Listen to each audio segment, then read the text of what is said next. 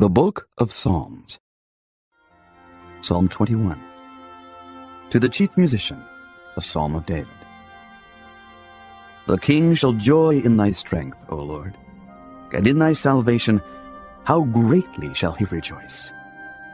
Thou hast given him his heart's desire, and hast not withholden the request of his lips. Selah. For thou preventest him with the blessings of goodness. Thou settest a crown of pure gold on his head. He asked life of thee, and thou gavest it him, even length of days forever and ever. His glory is great in thy salvation. Honor and majesty hast thou laid upon him. For thou hast made him most blessed forever. Thou hast made him exceeding glad with thy countenance. For the king trusteth in the Lord, and through the mercy of the Most High he shall not be moved. Thine hand shall find out all thine enemies. Thy right hand shall find out those that hate thee. Thou shalt make them as a fiery oven in the time of thine anger. The Lord shall swallow them up in his wrath, and the fire shall devour them.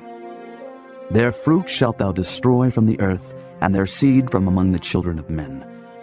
For they intended evil against thee. They imagined a mischievous device, which they are not able to perform.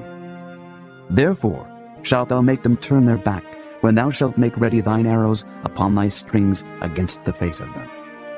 Be thou exalted, Lord, in thine own strength. So will we sing and praise thy power.